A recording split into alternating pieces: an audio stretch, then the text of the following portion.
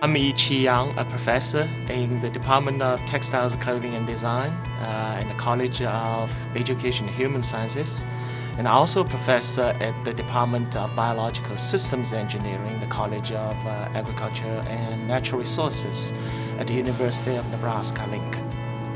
Well, what we would like to discuss is how to utilize soybean to make industrial fibers for consumer uses. My name is Narendra Reddy. I am working as a research scientist in the Department of Textiles, Clothing and Design at the University of Nebraska, Lincoln. On the soybean plant, the fibers come from two places.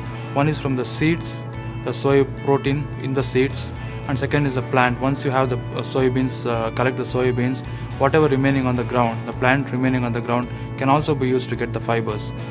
The fibers from the soy protein plant will be the cellulose fibers, and the fibers we get from the seed will be the protein fibers. These are the two sources for the fibers from soy plants.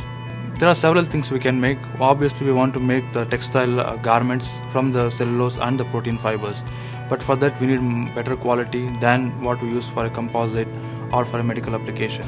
So basically there are three things we can make. One is textile fibers, one is fibers for medical applications, and also fibers for composites, filters and other applications. The soybean industry right now mainly is for food, and we see a huge potential that it can be used for diesels, for bioenergy. And in order to let the bioenergy industry be healthy, what we need to do is find uses of the byproducts or the co-products from the biodiesel industry. Soy plant is not much of a use right now. After harvest, we just leave it on the ground or collect it for low value application. So we want to collect and add more value to the plant so that farmers can get better income. So what we see is we want to use it to add values to the co-products, and therefore the biodiesel industry can be healthy.